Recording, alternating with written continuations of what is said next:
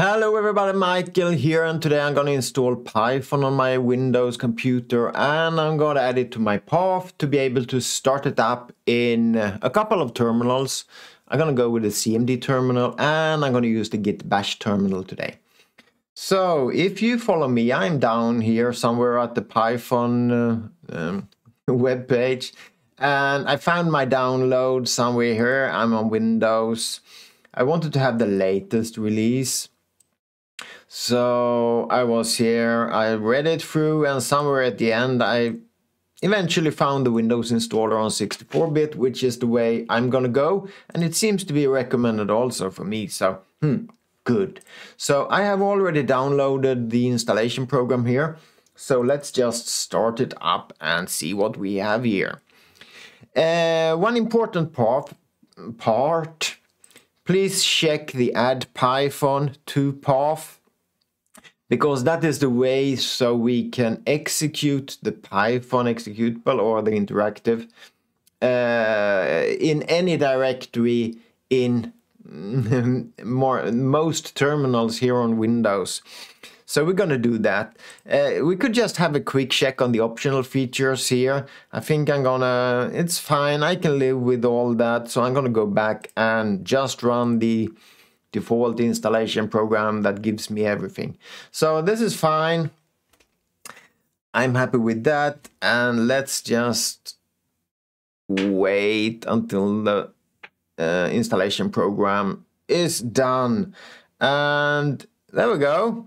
Thank you. We can just close it up, and now we should be able to hopefully get going with the command prompt. So I'm going to open the command prompt terminal here. I'm going to open it up, and hopefully I could just write Python to see what will happen. Hey, excellent.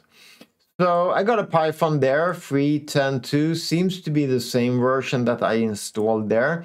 And it seems to be working fine in interactive mode. So let's see if I could just say something here to see that yes, it works. Okay, great. So it seems like the installation went well and Python was added to path. Good. But I want to be able to work mainly in a terminal that is called Git Bash. So I'm going to open up that and see if that works in as flawlessly here. So I'm going to open it up like that. So this is the Bash terminal. I get this when I install the Git software utility for my computer, and then I want to work with Git repositories, and then I usually want to work in the Bash Unix environment. So that's why I have this, and I want Python to work here also, and it usually does. So let's see if we can start it up here. I just want to add the -i there for the interactive mode to be sure that it works. And here we see that we have the same version there as we have there. So it seems to be working. Good work. Perhaps? No. Oops. So let's see. Print. Good.